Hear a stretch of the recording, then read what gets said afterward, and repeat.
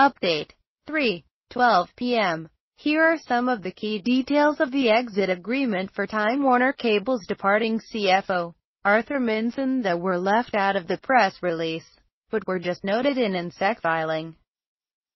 The company will pay him $5 million in return for a release of claims in favor of the company and affiliated parties. He has agreed to advise TWC as it seeks to complete its sale to Charter Communications.